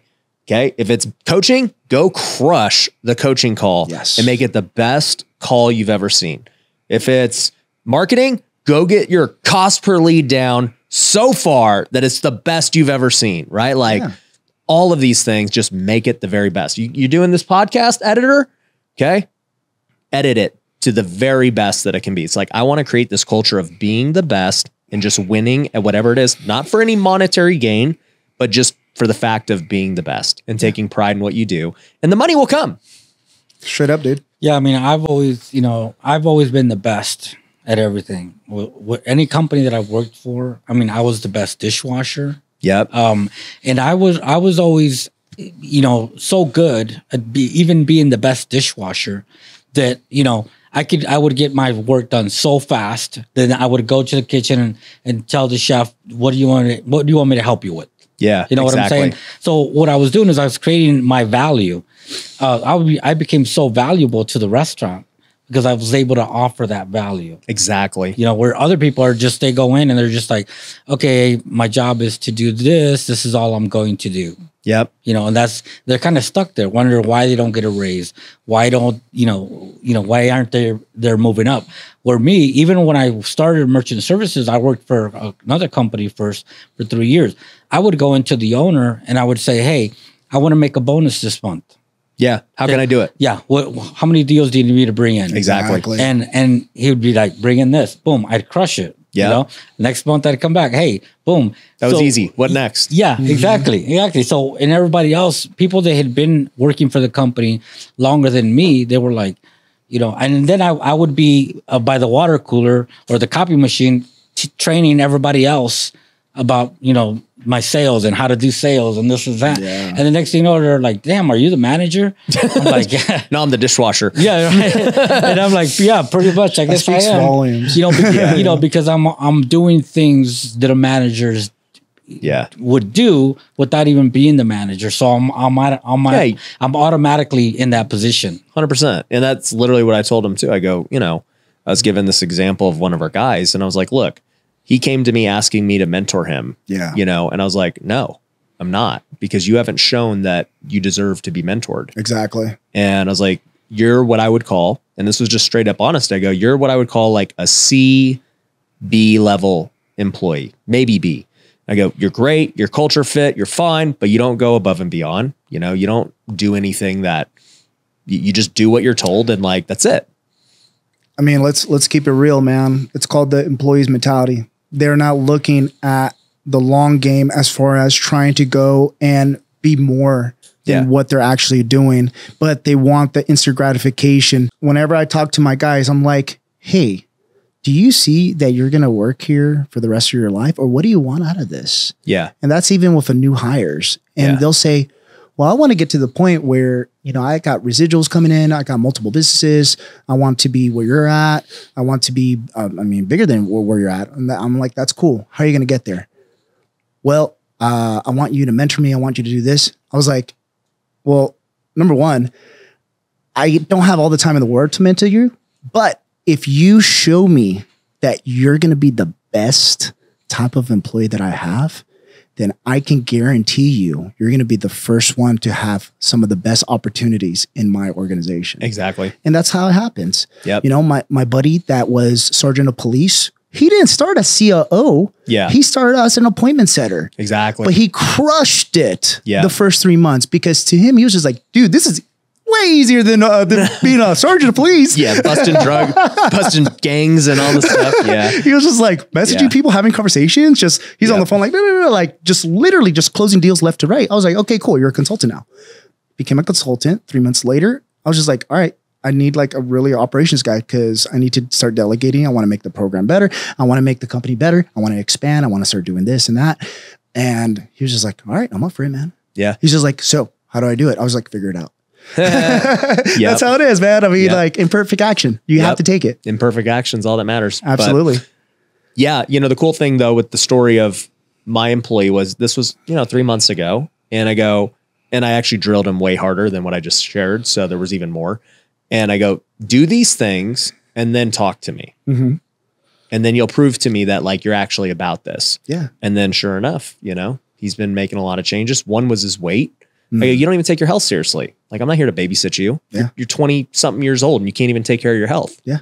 And, he's lost like 30 pounds in 3 months. And so, look, people need a reality check, and that's the reality of life. And if people think, if somebody doesn't know why their life is the way it is, or why they're not getting that promotion, that's on us as the boss for like being too scared to tell them the truth. Right. Because a guy like him, I could have been like, oh, I don't really have the time. And like, I could have left it at that, and not tried to like, not that I was trying to hurt his feelings, but like, be like, well, you're a good guy, but when an opportunity comes, that's what most people do. They'd lie. Yeah. They'd be like, yeah, don't worry about it. But by being brutally honest, You have to be, man. yeah, it was like, well, these are the things. This is why I won't do it. Yeah. And until you can fix these things, and even once you fix them, you then got to maintain them. Exactly. Right. Then let's have a conversation. And then, it's like, all right, well, he is now very aware. And in a sense, I was mentoring him. I'm like, No, you are. this is what you have to do. Exactly. This is your first lesson. It's 10 minutes. Don't talk to me for 6 more months until you do it, Yeah. because it's not going to happen overnight. No, and that's reality. It's the hard truth when it comes to entrepreneurship, because unless you have someone guiding you, actually giving you a step-by-step play on exactly what to do, number one, you're not going to know everything. Yeah. So whenever I get anyone new, whether it's in my sales organization or they want to do customer service, or they just flat out want to work for me, I'm going to see how much due diligence you did on research on me and the company. Yeah. Because I've had people that ask me for $180,000 for a sales position in my organization, but they can't even tell me what we do.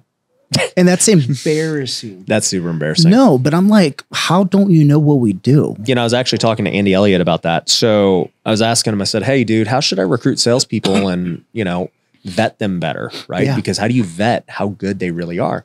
And he was like, well, okay.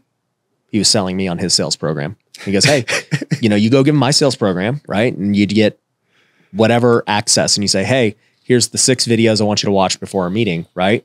You get on the interview with them, and, all of a sudden you say, hey, so did you watch those 6 videos? Yeah. Yeah. You look in the back, you can see what they watched. Doesn't show you watched them here. Yeah. Right. That's already like the first red flag of they're lazy. They're not serious about it. No, you're absolutely right. I have bought sales courses from Ryan Stewman.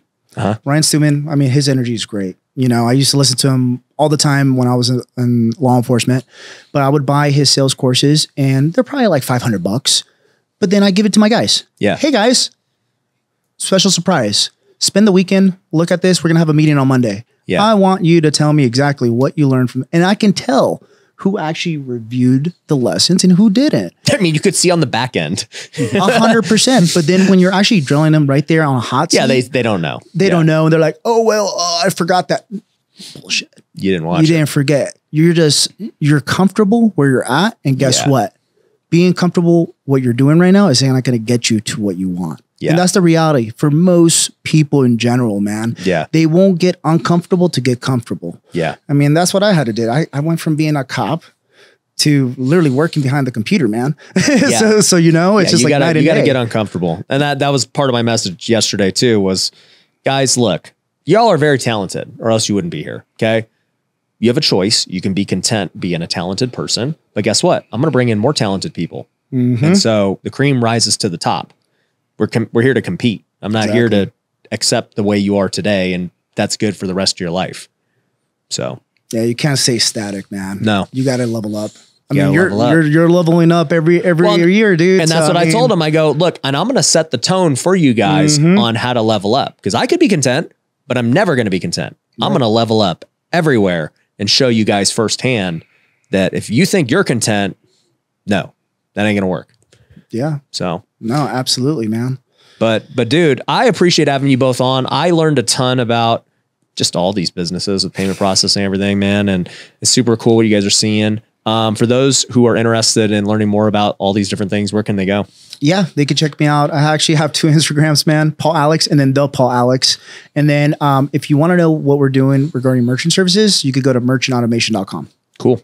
Awesome, guys. We'll go check it out and make sure you subscribe to the channel, and we'll see you on the next one. Peace. A lot of business owners, when they get confronted with things that create stress, resistance, anxiety, fear, it pushes them to indecision, and it's the indecision that kills them. And so I tell business owners, you know, you need to look for those moments where you're like, this is a do or die moment. Yeah. And then take action.